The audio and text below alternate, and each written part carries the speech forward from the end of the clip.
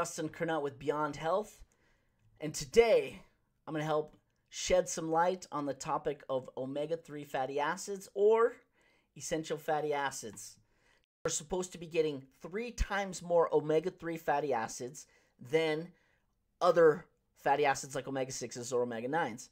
But in reality, as Americans, we are getting, on the other spectrum, toxic levels of omega fatty acids. We're getting 25 to 27 times more omega-6s than omega-3s, which is causing inflammation in the body, which is causing brain issues, depression, hormone issues, heart issues with inflammation, and all sorts of things going wrong in the body.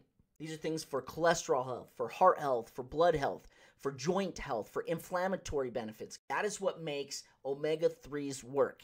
So when discussing how to take omega-3 fatty acids, there's one key component of omega-3s that you need to look for. First off, they are essential. We need to get them in our food because we do not make them in our body. So when looking at food sources, we've got wild-caught fish, typically salmon, mackerel, and there are also other fats like avocados and olive oil, which are very beneficial for the body.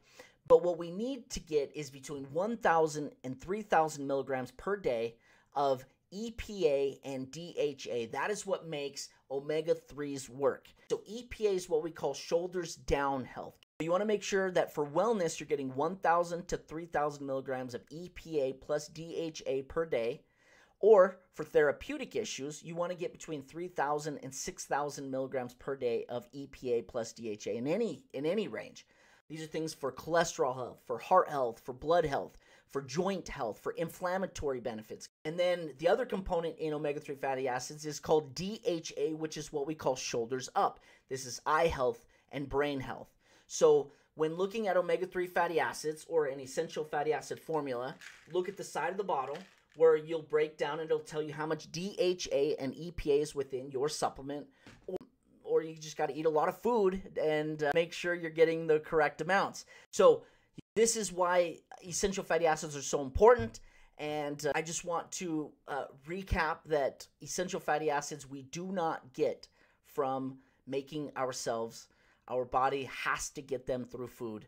And remember, to empower your cells and elevate your health, choose Beyond Health, because here, every supplement means more life.